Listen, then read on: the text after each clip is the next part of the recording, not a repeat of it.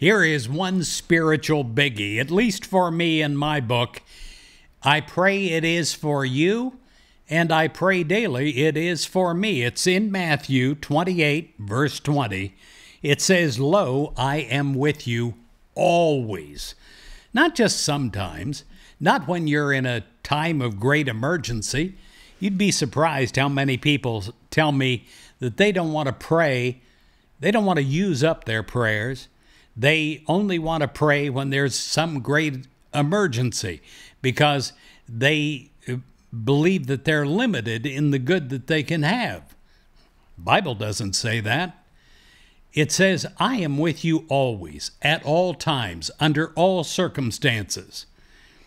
God's Spirit is within you and goes with you wherever you go.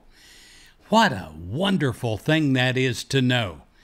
But more than just knowing it on a surface level, you have to have that as part of your spiritual DNA, where you know that no matter what you face, you are not alone. As you accept the truth of that statement, you know that as you go about your activities, you can go about your activities with great confidence. Many of you know that I'm receiving chemo right now. Well, listen, people say, how can you laugh at this? How can you not laugh at this? Life is to be enjoyed, every second of it. And any second that life is not enjoyed, you're missing life. And no matter what you face, enjoy it because you're not alone. I got a couple weeks ago, I had 2 strands of hair left on the top of my head, and they were curly. And I looked at myself in the mirror and I said, "You look exactly like a Cupid doll." And then I decided that was too much, and I cut those strands of hair.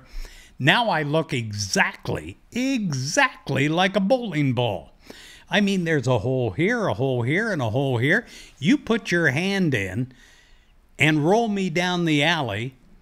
Now, I'm a positive thinker. I guarantee you I would get you a strike. But anyway, it is something that I know I don't face alone. And when that's part of your spiritual DNA, you've got real power. You are only stripped of that power when you believe totally that you're facing a situation alone.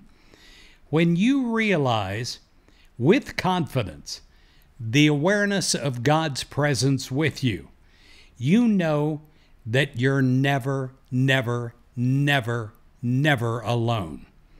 That you are being guided, but you're also being protected by God.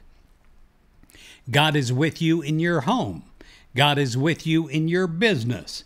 God's with you on a crowded street, in a strange place, or even a busy freeway. Realizing that God is always with you, you know that also great possibilities are always with you, in store for you. And you will go through life with a poise and a determination needed to go with you wherever you want to go.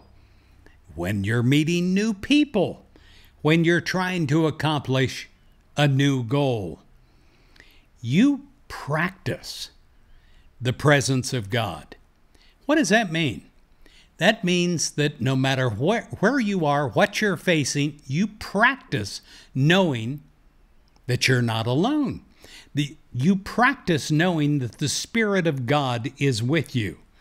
And you acknowledge in every part of your being the presence of God. And you know that God's presence is with you, and you are empowered in that knowledge. Perhaps the greatest knowledge that we can give to a human mind. It is literally the IQ that will make the difference in your life. beyond failure to great success. I am living testament of this. I've had the greatest life that anybody could ever have. And it is not because of Chris, but because of God. And I know that as you yourself face any challenge, that the presence of God will be with you too. That you will be able to radiate a strength. You'll be able to radiate a poise. You'll be able to radiate a confidence as you acknowledge God's presence with you wherever you go. And you will acknowledge this first and foremost to yourself, and then it will automatically radiate through you. I pray today that you practice the presence of God. I pray that you realize that this is part of you, and it will always be. In Jesus' name, amen.